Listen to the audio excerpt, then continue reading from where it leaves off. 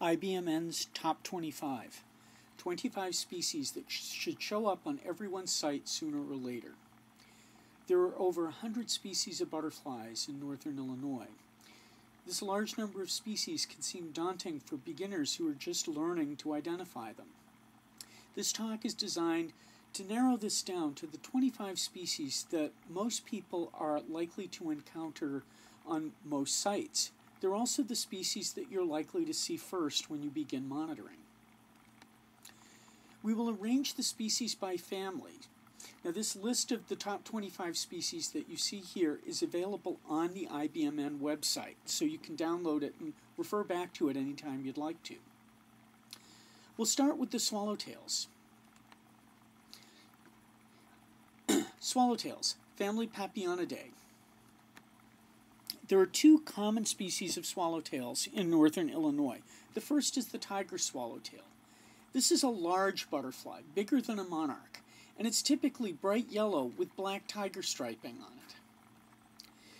Like all swallowtails in Illinois, the tiger swallowtail has tails on the hind wings. This is a canopy species. You frequently see it flying high up in the treetops, but it also comes down to take nectar at ground level fairly often. Most of the tiger swallowtails are yellow, but a small number of female tiger swallowtails are a dark black form, such as the one shown here. Notice that there is a lot of blue on the hind wing, and this blue extends very far close to the body on the hind wings. You can also make out the tiger striping faintly on the wings. This is much more visible on the underside of the wings than the upper side of the wings. And there is no yellow above. Now contrast that no yellow above with the next species that we're going to look at, the black swallowtail. This is a meadow species. This can be found in open places like high-quality prairies, but it can also be found in sunny meadows that are dominated by Eurasian vegetation. It's very, very common in northern Illinois. This is smaller than a tiger swallowtail. It's maybe 2/3 to 3/4 the size of a tiger swallowtail. Predominantly black, but you'll notice that in contrast to the black form female of the tiger swallowtail, there are prominent yellow spots on the wings. These are especially characteristic of the males, but they show up in the females too, such as in this picture. The spots on the females are much less prominent than they are on the males, and the blue areas on the hind wings are much more extensive. The next family that we'll look at are the whites and sulfurs, the family Pieridae.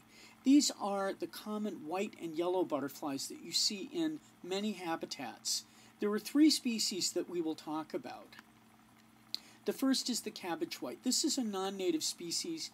It's medium-sized. It's neither really large like the swallowtails or the monarch, but neither is it really very small like the blues, for example. It's one of just two very common white butterflies in northern Illinois. So if you see a white butterfly, you'll know it's either a cabbage white or the other species that we'll talk about in just a moment. There are black spots and black wingtips, as you can see in the picture here. Now, the next species in this family is actually two species, the common and orange sulfur. These can be kind of challenging because they hybridize with each other a lot. We'll talk about how to deal with that in just a moment. This is another medium-sized butterfly. It's roughly the same size as a cabbage white. These are very common yellow or orange species. These are the really common yellow and orange-yellow butterflies that you see flying around, especially later in the summertime, though they can fly in the spring as well. And you can sort of see through the wings here that on the upper side there are black wing borders above, and this is much more extensive than the black wingtips that we saw a moment ago in the cabbage white. You're not likely to see this butterfly sitting with its wings open at all. When it lands, it tends to land with its wings closed, as is shown in this particular picture. So generally, either you will see the black wing borders on the butterfly as it flies by you, or you will have to kind of see them through the wings as they are closed, as is shown in this picture. There is a prominent silvery spot below, right there, right in the middle of the hindwing, and that's another characteristic feature of this particular species. Now, I mentioned that there are two and that they hybridize a lot. These are common butterflies.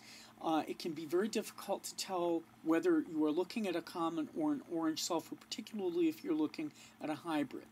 These are also ecological equivalents. They're both found as very widespread species in many open, sunny areas. Because of that, we deal with this by simply not separating them, and you should record this on your data sheet as a common/orange sulfur and not worry about whether it is a common sulfur or an orange sulfur. Another confusing thing about this particular group of species is that both of them have other common names that you will see quite frequently. The common sulfur is sometimes called the clouded sulfur, and the orange sulfur is sometimes called the alfalfa butterfly. One other feature of the common and orange sulfurs is that both of them have white form females, such as the one that you see here. Notice that in this butterfly you can see very easily the wide black borders around both the forewings and to a lesser extent the hindwings.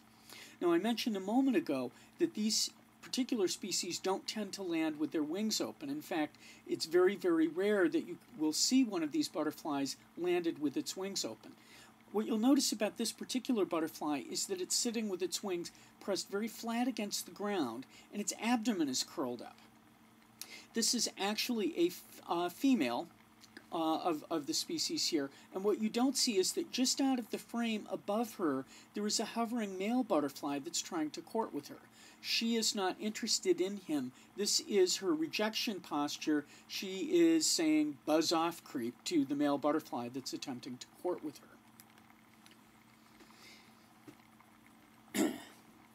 The next family that we're going to look at are the hairstreaks, coppers, and blues. These are sometimes called the gossamer winged butterflies, the family Lycaenidae.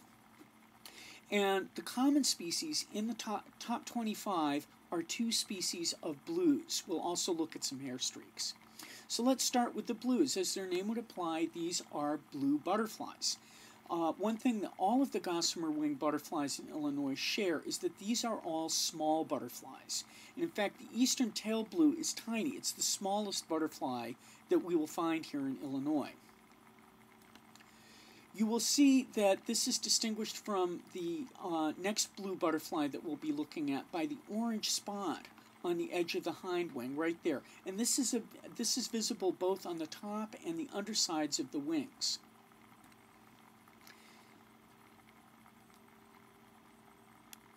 The tail breaks off readily, so you will often see this without its tail. So the tails, if they're a wonderful identifying feature, but if you see a blue butterfly around here that doesn't have this tail, you want to consider that the tail has probably broken off. When not flying, this butterfly frequently basks with its wings open. And this is in contrast to the next species that we'll be looking at. So notice how widely open the wings are on this particular butterfly. This particular individual is a male. The males are bright blue above. In contrast, females are this mouse gray colored above. Notice that you can still see the tails and the orange spots at the corner of the hindwing.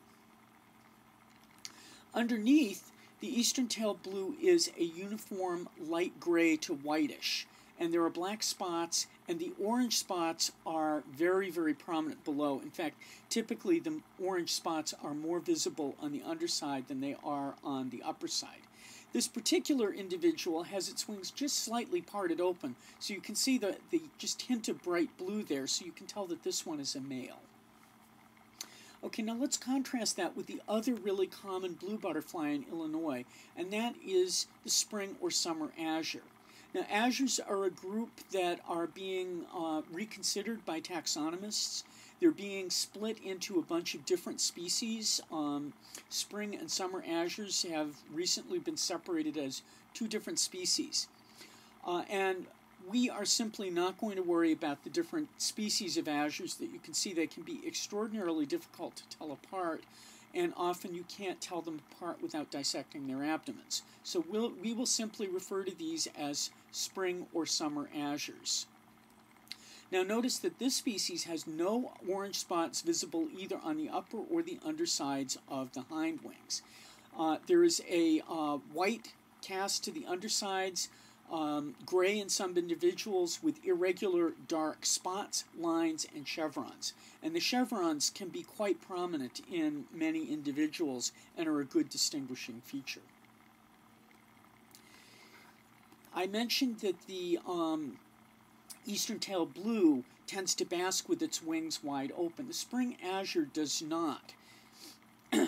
This is a female. The females are white to blue above with a wide, dark border on the forewings. You can see that very wide, dark edge along the upper side of the forewing in this individual. The males don't have that. They're a uniform bright blue, and they're much bluer than the females are in this species.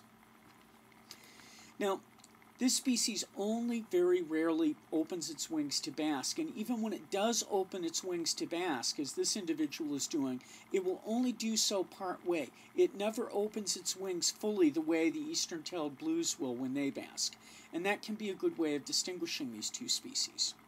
This species also tends to be a stronger flyer than the eastern-tailed blue.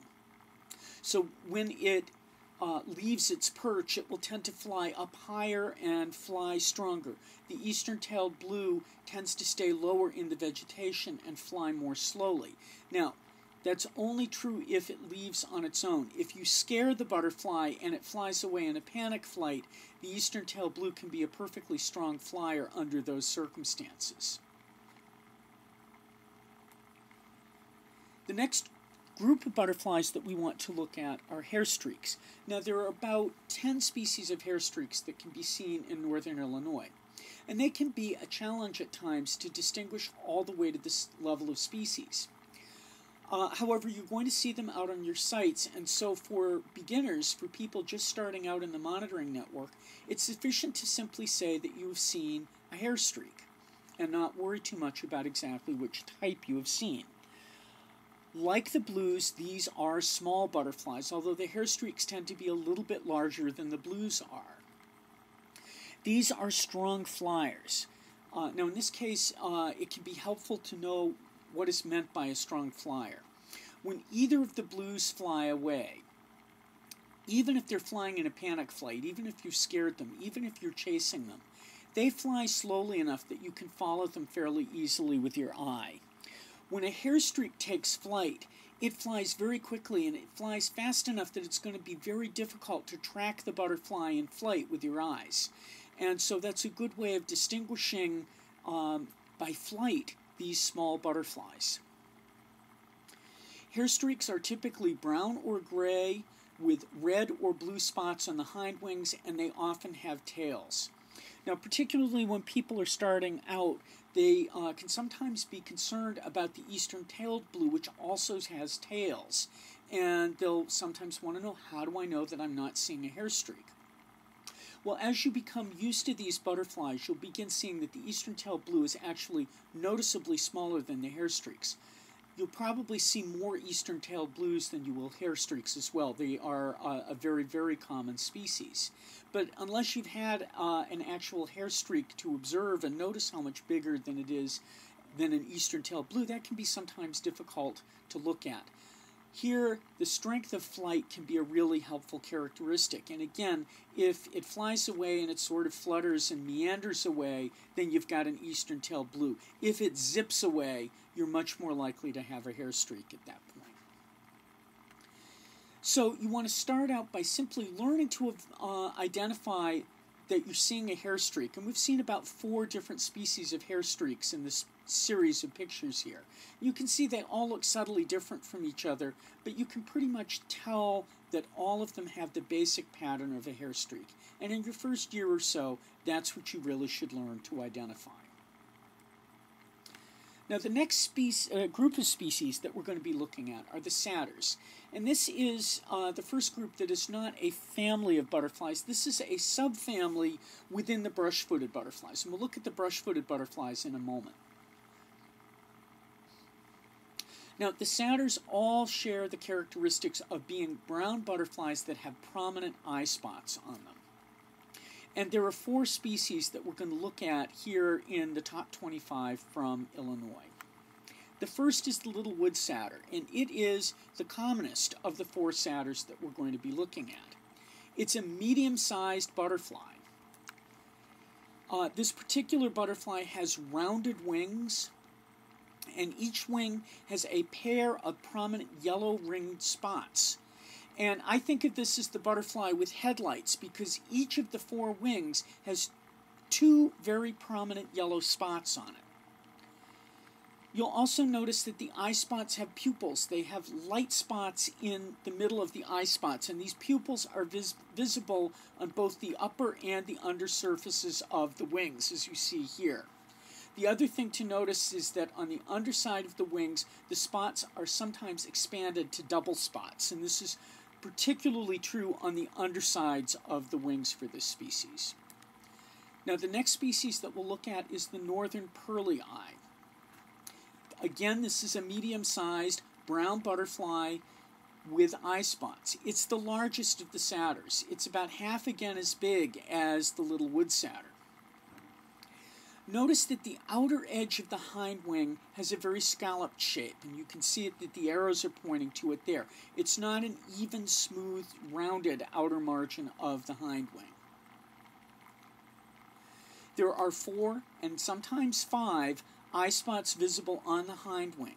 These are all about the same size. The eye spots above are solid. They have no light flecks that are like pupils in the center of the eye spots. This is not true on the underside, however. And there you see the eye spots that are visible above.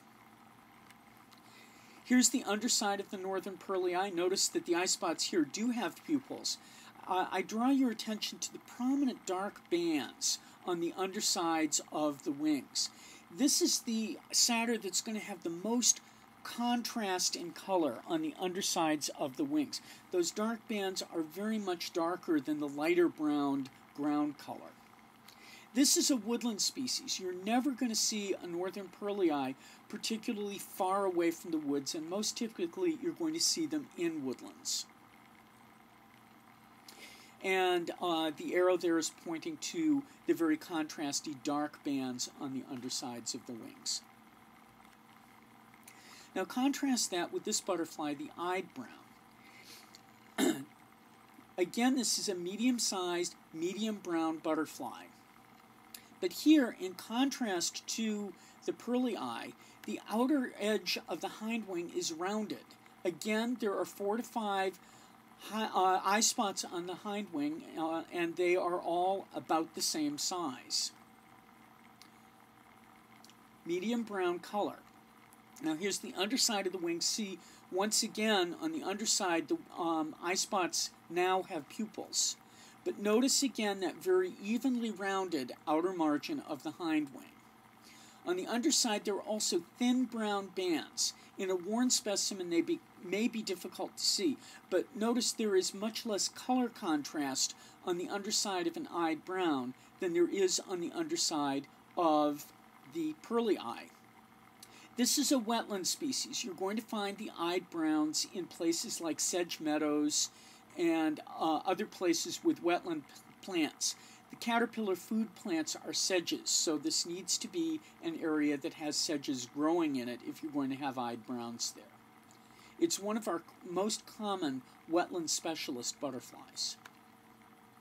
The final member of the satyr group is the wood nymph. Again, this is a medium-sized butterfly. The satyrs, with the exception of the little wood satyr, are all about the same size. The pearly eye may be just slightly larger than the eyed brown and the wood nymph. Notice how dark this particular individual is. Fresh individuals of wood nymphs look black, and in fact, very fresh individuals can be so dark that it can be difficult to see the eye spots, particularly the smaller eye spots on the hind wing. On the forewing, there are 2 very prominent eye spots. Now, one thing to be cautious about with this species involves field guides. There are different subspecies east and south of here, and those subspecies have a bright orange patch that surrounds the two eye spots on the forewing, and that patch can be seen both on the upper and under surface of the wings. And a lot of the field guides show the version of this species that has the bright orange patch. It's very striking. Those are very beautiful subspecies of the wood nymph. You may be tempted to dismiss that as a correct identification if you're looking at a field guide, because our individuals will lack this prominent orange spot. In older, more worn individuals, they will sometimes develop a light sort of whitish patch up around the eye spots there, but never the bright orange that you see in eastern and southern populations. So now we'll move to the brush-footed butterflies, the family Nymphalidae. The first of these is probably the most familiar butterfly in the entire world, and many people's favorite butterfly, the monarch. It is a common, widespread species here in Illinois. You can see it in cities, you can see it in parks, you can see it in very high-quality prairies, you can see it in dry places, you can see it in wet places. Just about the only place you won't see it is places with very, very dense shade, although it certainly will be found in more open savanna settings with trees and intermixed shade and light. This butterfly is very famous for the migration that it makes to Mexico every year. It's got a very characteristic orange and black pattern. That is an indicator color. Monarchs are toxic. So this is called warning coloration. When birds eat a monarch, they become sick. They typically throw up the monarch. And they learn to associate this brilliant orange and black pattern with that unpleasant experience, and in the future they will avoid eating it. A very similar species to the monarch, although not terribly closely related to it, is the viceroy, and you can see the very, very similar color pattern here. When two butterflies show very similar color patterns like this, that is called mimicry. The caterpillars of viceroys feed on willows, and willow leaves also contains toxins that are sequestered in the body of both the caterpillar and retained in the adult butterfly. And so, like the monarch, the viceroy is also toxic. Willows are also wetland plants, so viceroys are most common in wetlands, although it's not at all uncommon for them to wander outside of wetlands, and you can see them in a variety of habitat types. So how do you tell a monarch from a viceroy? Because these butterflies both have very, very similar color patterns. Well, when you know the trick, it's actually quite easy. The viceroy has a single line that runs right down the middle of the hind wing like this, and this line is absent in the monarch. One of the nice things about this field mark is that it's visible on both the upper and the underside of the hind wing. So you can see this when the butterfly is perched, as these two butterflies are here. But with practice, you can even see whether the line is there or not as the monarch flies past you, or as the viceroy flies past you. And so it is, with practice, possible to distinguish these two species even when they're on their wing. Now, some people have also noticed that the viceroy tends to be smaller than the monarch, and usually that's true, but that can be a bit tricky to use as a field guide because the largest viceroys can be larger than the smallest monarchs. So, although in general viceroys are in fact smaller than the monarchs, there is some overlap at the extremes of the size ranges of both of these species. A relative of the viceroy doesn't look anything like it. This is the red-spotted purple. And unfortunately, its name doesn't really help you much because it is neither red-spotted nor is it purple. It's blue, as you can see here, black with blue on the hind wings. It's part of a mimicry ring involving larger black butterflies. And this is about the size of a black swallowtail, and the black swallowtail and the dark-formed female tiger swallowtail are also parts of this group of species that mimic one another. The hindwings are metallic blue, and above there are no orange, white, or yellow spots on the hindwing above. Now, below is where it gets its name, red-spotted. The spots aren't really red. They're more of a brownish red, maybe a maroon. I suspect it got its name because red-spotted purple sounds much more poetic and lovely than maroon-spotted blue. There's a group of butterflies with very angled wings, called the angled wings. This is one of them.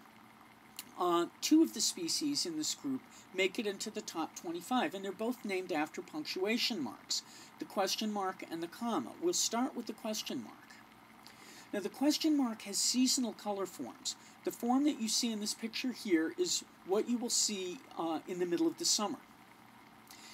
Early in the spring and later into the fall, the color form that you will see at that time, the dark on the hind wings, is replaced by the same sort of tawny orange that you see on the forewings. So the hind wings and the forewings in the summer question marks seem to be of very different colors. They'll be much more uniform. They'll both still have the black spotting on them, but they will be predominantly that tawny orange in the spring and fall forms. Incidentally, the spring and fall forms are the same color because this particular species overwinters as an adult. So there are two generations each year.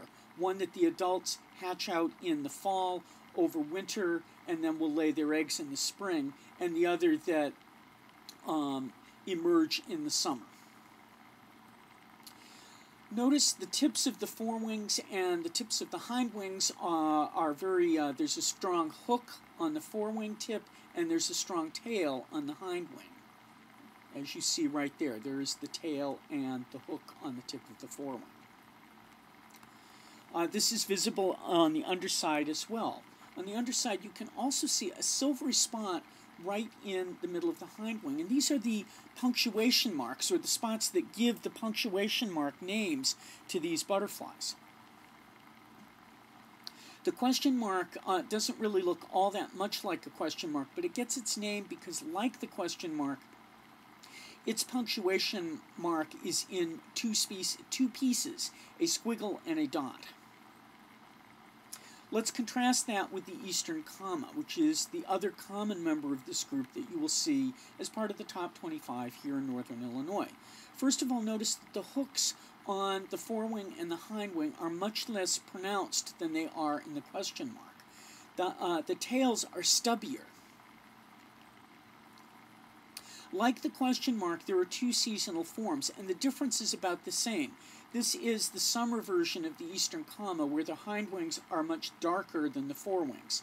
In the spring and fall form, those would be a much lighter tawny orange, similar to the forewings.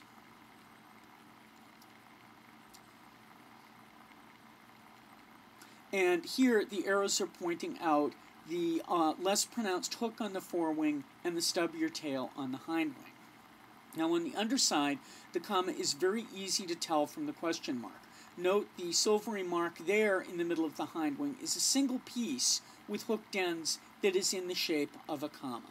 And there it is. So just a quick close-up of the angle wing punctuation marks. On the left you see the question mark in two distinct pieces, and on the right the eastern comma, a single piece with hooked ends. The comma punctuation mark looks almost like a little fish hook. Now, another butterfly in the brush-footed butterflies is called the mourning cloak. This very distinct species has nothing else here in northern Illinois that looks at all like it. It has irregularly shaped wings and a very prominent distinctive yellow band that extends all the way around the outer margin of the wings. In older, worn individuals, this yellow marginal band can fade to where it's nearly white, but still retains the very distinctive shape and the basic color pattern, just much more washed out. Another very distinctive species that can be mistaken for nothing else here in northern Illinois is the red admiral. This red, white, and black species is very common. The upper side is unmistakable. This species is especially common in urban areas. That's because the caterpillars feed on plants in the nettle family. And there is a member of the nettle family called pellitory that's a very inconspicuous lawn weed, particularly in urban areas. You find this butterfly a lot right within the city limits of Chicago. Now, on the underside, it doesn't have that distinctive pattern. It's got a cryptic pattern. It blends in with bark, and you will sometimes see it landing on trees and branches like this and folding its wings so that it hides. But notice that that white bar on the forewing is still visible even on the underside and will identify this butterfly as the red admiral even if it's perched with its wings closed. And there is the white bar we are referring to here. There are also two butterflies called the ladies, and we have two of these species here in Illinois, the American lady and the painted lady. Both of these are medium-sized orange butterflies with very rapid flight. How do you tell them apart? Well, first of all, the American lady has this orange subapical band right there, and we'll see in a moment that that band is white in the painted lady. It also has spots on the edge of the hind wing, and in the American lady, these spots have a blue center, at least some of them do. And this blue center tends to be fairly prominent and visible, and in fact, in a lot of individuals, it's much larger than the blue spot shown in this individual here. Finally, there's a white dot on the forewing in the middle of one of the orange splotches. There it is right there, and you can see it on both of the forewings here. That dot is absent on the painted lady. Now, underneath, these are even easier to tell apart. Notice on the American lady, there are two large eye spots on the outer margin of the hind wing, and we will see that the pattern is quite different in the painted lady. So let's switch to the painted lady now and take a look at what that species looks like. The orange subapical band that you saw in the American lady is white in the painted lady. The submarginal dots on the hind wing are solid black or maybe have at best a very tiny blue dot in the center, but it's not a nice prominent blue splotch, as is the case in the American lady. And finally, there's no white dot in the forewing. That orange splotch there is free of a white dot. And underneath, as I mentioned, they are even easier to tell apart because instead of having two large eye spots, there are four smaller eye spots along the outer margin of the hind wing below. Let's review the differences between the American painted ladies and look at them side by side here. So the American lady has an orange subapical band, whereas the painted lady has a white subapical band. The submarginal spots on the hind wing of the American lady have a blue center, and they are solid black in the painted lady. And there is a white dot on the forewing of the painted lady of the American lady that is absent from the forewing of the painted lady. And on the hind wing, or on the underside rather, there are two large spots on the margin of the hind wing of the American lady and 4 to 5 small spots on the outer margin of the hind wing of the painted lady. The next species we're going to look at is another one of these unmistakable species, the buckeye. Vividly colored, medium-sized butterfly. There's a prominent pair of red bands on the leading edge of the forewing and large multicolored spots on both the forewing and the hind wing. Now, in the tropics, there are a number of species of butterflies, of buckeye butterflies, a couple of which make it up into the extreme south of Florida and Texas. Fortunately, we don't have to worry about any of these species here in Illinois. The buckeye is the only member of this group that gets this far north. So really, nothing else in Illinois looks anything like the buckeye, and that makes it particularly easy to identify. The pearl crescent is another very common butterfly in Illinois. It is small, and in fact, if you see a small, medium orange butterfly of this sort, it is most likely to be a pearl crescent. It's orange with brown lines and spots, and the spots along the outer margin of the hind wing are solid black. And those are the spots that we're talking about there. They don't have light centers. They're solid black dots. That identifies this as a pearl crescent.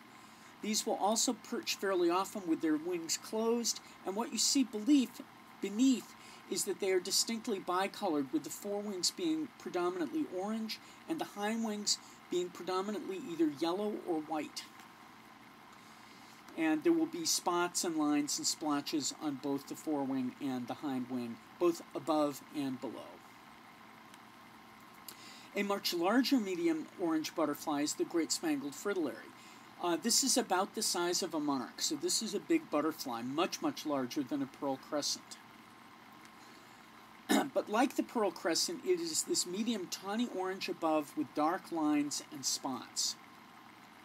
Underneath, this is an incredibly beautiful butterfly because below it's a buff brown color with prominent, almost metallic, silvery spots. Very, very lovely butterfly to look at.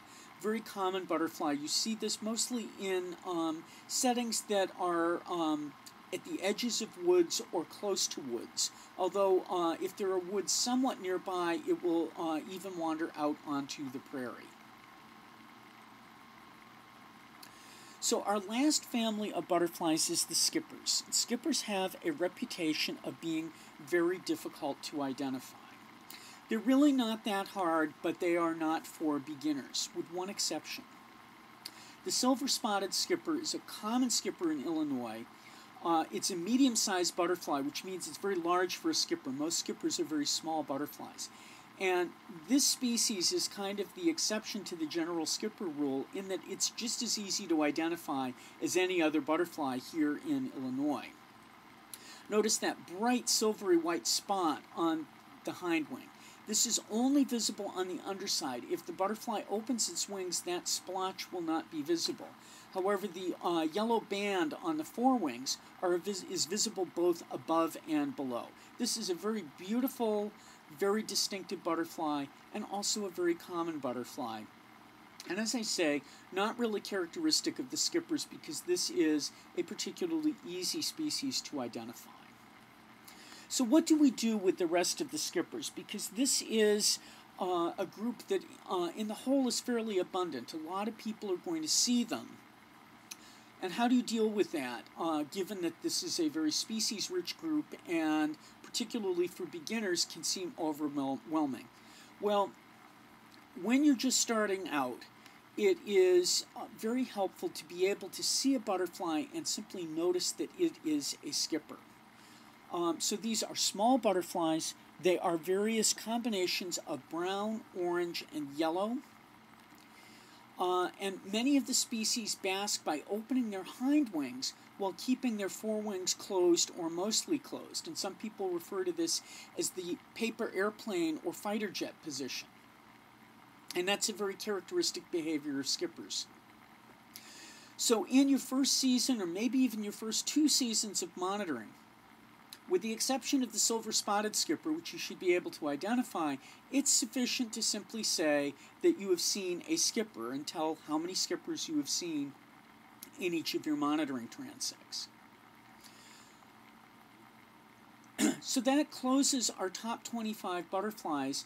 I hope that by reducing the number of species that you have to be concerned about at the beginning to those species that you are most likely to see will make the task of learning how to identify butterflies for monitoring here in Illinois a bit easier of a task. Thank you.